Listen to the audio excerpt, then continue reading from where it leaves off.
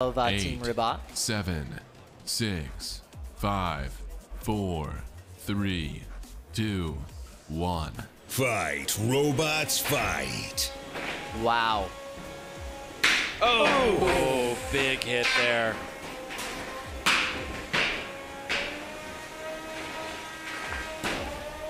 Two bots not afraid to go weapon to weapon. Malice is now stuck up on the corner, and Silk very helpfully helps it down. Malice has that huge, wide drum. It seems like Silk is finding the low ground here in this match. You can see so Malice is on its head, and the weapon, the armor on the right-hand side of that robot is peeled away. Yeah. Yeah, and similarly, the armor on the right-hand side of Malice is also peeling off. Just flopping there in the wind.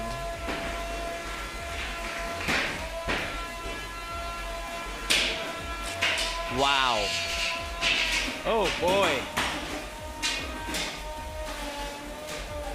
Silk doing a great job keeping Malice stuck in that corner, basically bouncing them off of Bert the Brit.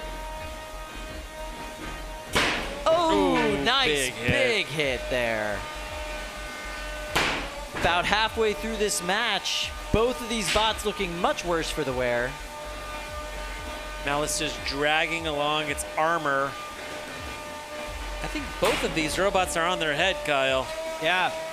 The big difference being that Silk, no problem being on its head. It is hitting straight into the middle of that egg beater drum on Malice. Malice is finally back on the right side. They flipped Silk over 2 or 3 times since then. We're now into the last minute of this fight. Yeah, everything seemed to stop on Silk there for a second. We got a little twitch there. Are they able to move? That would be quite the upset, in my opinion, on this one if they got counted out. Silk is moving a little bit. Oh, wow, awesome. There we go. Here we go. Yeah, just had to peel something loose there. Look at the wheels on Silk, just shredded there on that left side of the bot. 45 seconds man. left. Both bots very tired. Yeah, this is a rough fight. You can see just trying to get as much signal as you can. That's what they're doing over there. Last 30 seconds of this particular match. Weapon just fired up on Silk. Doesn't sound like they're getting it up to full speed, but they are able to fire it up and move around a little bit. Oh, that looks like it might have ended just then.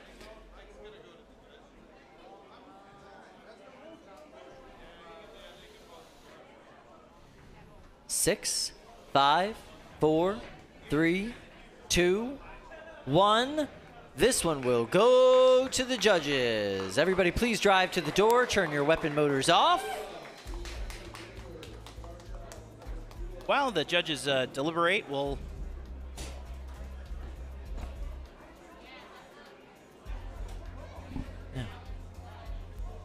So if you're just joining now, we're going to reiterate some of the basics of NHRL tournament. You know, what are the rules? What are the criteria? You know, what's happening here? All right, today we're fighting in 3 weight classes. We've got the beetle weights in the small boxes and 12 pounds and 30 pounds in the large box. Now, we're running actually 3 different tournaments here, tournament brackets. Each weight class has its own bracket. Now, you need to lose twice to be fully eliminated from the bracket. So you get kicked down into the loser's bracket, and if you lose one more time in the loser's bracket, you are going home. Yeah, so fights run for 3 minutes, and you either knock out your opponent, you force them to tap out, or it goes to the judges, and the judges declare you the winner. Yeah, we're running big house bots as well. That's another big question that we get around the house bots. Brett, Bert, and Fluffy, and they unstick robots that get stuck. So there you go. All right, we're going to get a good shot of the control room. Oh, yeah. Oh, here's give some of yourselves a round of applause. Here's some of the heroes that are not often seen. You can see them. We keep them all safely behind glass when you walk into the building. Yeah. But these are the folks that, you know, they're there in the kitchen. They're the ones whipping up the souffle. So thank you guys. Yeah, if you're here in the audience today, you know, on your way out, be sure to peek inside of the control room through the glass and check it out. And here are our pit areas. And these are all of the teams that have still remained alive in the bracket so far today. They have all fought twice, maybe 3 times. And they are working diligently to get their robots back together and in fighting shape. All right. Ooh, we got a good shot here of Ed. It's the Ed cam and our tool shop. This is where you go if you have a problem with your robot, and Ed will help you out. We can cut all sorts of things here. We have a welding station. We got a Tormach machine, the whole thing.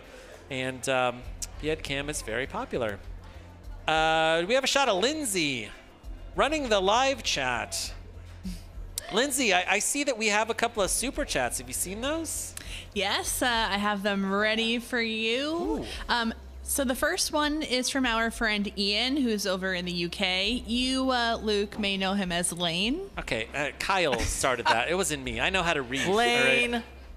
Okay. But yeah, since the international travel to the U.S. is now allowed and will hopefully continue in the future, do you expect more UK entries for NHRL in 2022? Great question, Lane. Love it. Yeah, bring them on over. I'm part of a secret Facebook group, Kyle. Secret Facebook group. Of British builders. Yeah, British ones. Who are conspiring together to come across the pond and compete here. And just bring a whole bunch of, like, wedge-shaped flipper bots? No, they have, like, amazing robots, like, over there. They do. Beetle weights are, like, huge in the UK. Yep. And I mean, like, we have so many British viewers who watch the live stream. They watch this and they think, you know what? I want to try. I want to see if I can win a golden dumpster, maybe even a golden Brett. That would be cool. Cool. All right. On over to the 30-pound box, where the fights are the best. Man, Lane really asked a good question.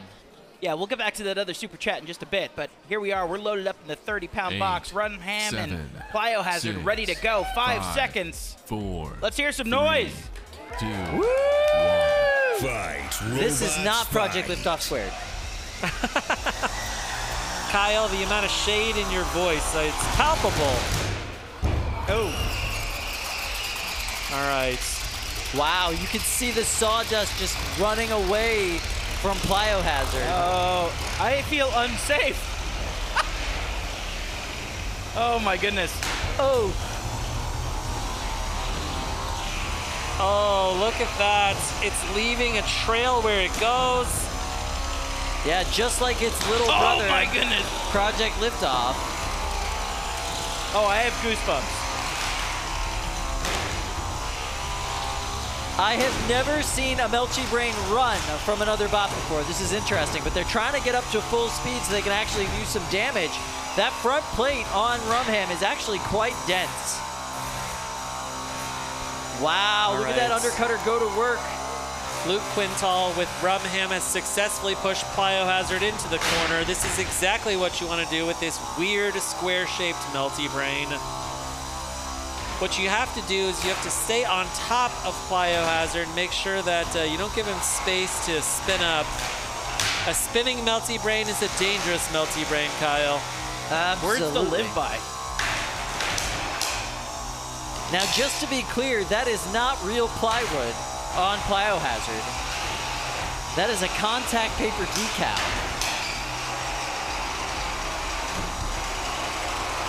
Plyohazard getting back up to full speed here. Oh, look at the dust flying around the box.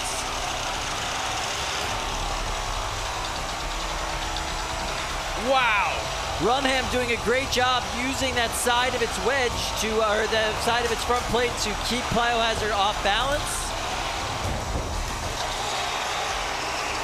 If you can keep Plyohazard wobbling, they cannot steer themselves. Look at all that damage being done to the floor and the dust that Plyohazard is kicking up. If they stay in one place too long, they're just going to drill straight down through that furniture-grade plywood into the floor. They keep going. They're just going to end up on King of Bots. King of Bots is a Chinese robot fighting competition for those of us at home that don't follow every little nuance of the sport. We're down to the last 30 seconds of this match. RumHam upside down. Plyohazard up against the rail. Our box is suffering, Kyle. Wow. Oddly enough, they have left the sponsorship decals alone pretty well, so we still know who sponsored these fights. Right, Oh, that's great. a first. Yeah, it's nice. I would not want to run forks in this box for the rest of the day, that's for sure. No. 6, 5, 4, 3, 2, 1. That's the match. Turn off your weapons. I cannot wait to see what the judges have to say about this one. Wow. And they are going to have to do a lot of work in that arena. How you guys doing? Yes. We've been better. Yeah. It's hard. This is hard. Yeah, so let's see. Let's take a look at it. Damage. Who would you say dealt the most damage? Not damage to the floor, by the way. Damage to the other robot. I was just going to say, are we counting damage to the arena? Does that count? If that was the case, then Plyohazard would win every single time. Yeah. No, I personally would have to give that to RumHam, but that's a hard one to say. Where was the damage, though? Their undercutter got under them 3 times. Yeah, but did they do any functional damage? They cut into the body? Drive damaged towards the end of the fight, so. Yeah, that was the big thing, was RumHam lost half of their drive. Yeah. Oh, wow. Silk. Oh, here we go. All right, unanimous judges' decision for RumHam. By a nose.